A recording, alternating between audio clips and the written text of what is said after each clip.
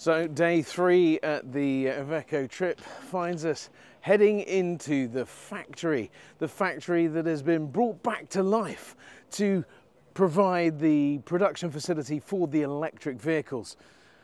They've got a group of the guys over there getting very excited about the hydrogen fuel cell vehicle and the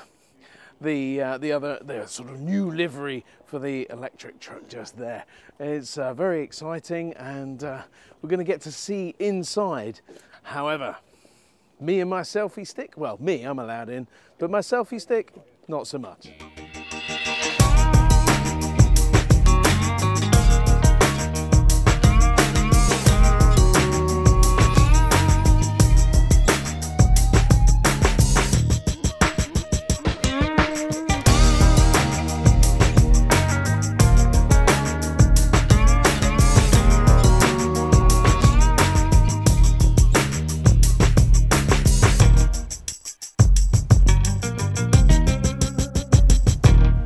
So Mike, from a personal experience, this has been a really exciting few days. You know, just working with the operators and the influencers within the sector around residual values and so on. How has it been for you? This is your baby. Yeah, I mean, it's been brilliant to have some key account customers over because we can learn from each other. They're already on the journey. We're just about to embark on the journey with a new product as well. So, you know, for us, it's about working together to understand how we can bring this product to market effectively for the UK and for UK operators. We're definitely at a place in the UK market now where operators want to start to embrace the technology and test and learn and understand. They're not going to change their whole fleet instantly, but I think what they understand is that they need to understand the technology and how it works for them before they scale it in their business. And so I think for us, it's, you know, going on that journey with the customer. Alan, I know that you have got a good technical mind on you, and you were really loving getting in amongst it in the factory visit that we've seen, but what's been your experience over the last 3 days? I think I've really enjoyed seeing what Iveco's plans are. They're obviously right ahead of the curve when it comes to this new technology, but perhaps more than that, I've enjoyed the way they've facilitated me getting into discussions with the rest of my peers. There's very little new in this world, and usually the challenges or the issues that I have, someone's already dealt with. Tell me a little bit about what you've learned about the S eWay electric. Yeah, been a really good visit. I think it's good to talk to all the other operators and the OEM here, Iveco. I think it really brings to light the challenges ahead. Operators probably need to think in a more collaborative way, particularly for long distance heavy haulage. This type of stuff will work perfectly for regional. But for heavy haulage, we probably need to look at more hub and spoke arrangements, things like that, where it's the goods that need to move, not the vehicle. It's the trailer that's carrying the goods. Yeah. Big battery for OEMs is going to be a huge challenge, but it's been really good to listen to other people's thoughts and ideas on how we resolve this decarbonising of heavy haulage. Joe, tell me, what's your experience been over the last 3 days? It's been really, really enjoyable, really educational, enlightening, but actually I was just so impressed at how quiet and smooth and actually how quick the vehicles are. Speed in the context of fleet sort of seems counterintuitive, yes, but explain why you think that's valuable. I think it's the way the vehicles can, you know, move quickly, you know, from a stop-start position, you know, if they're coming up to junctions, it's got to be safer on the roads.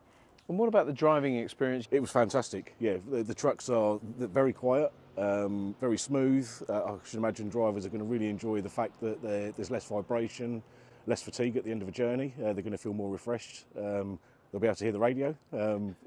Positives all round. And no dirty fuel, no diesel filling, no dirty hands, no horrible smells. So yeah, I think it'll be a really positive experience for the driver community.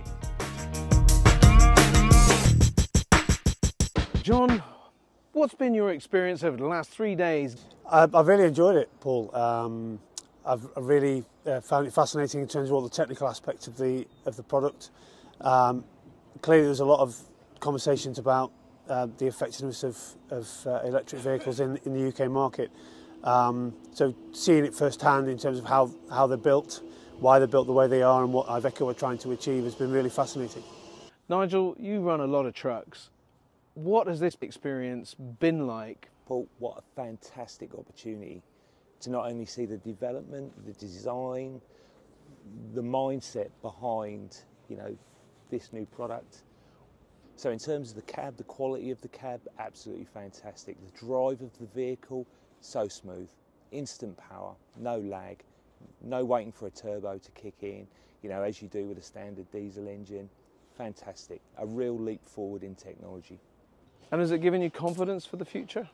This is the future. We have to do this. We have to embrace this. When can we expect to see these vehicles on the road? Yeah, well, we're not far away from that now, so we'll start to see the first vehicles land towards the end of this year, and then obviously as we scale up production for right-hand drive, we'll then start to see those numbers ramp up even more. I have to say that I have been absolutely buzzing these last few days. This vehicle, it's phenomenal to drive, and I know that electric drivetrains make such an incredible difference to that whole experience. But to experience it firsthand, 20 ton up, and you know, trekking round the track there here in Ulm, it's been amazing.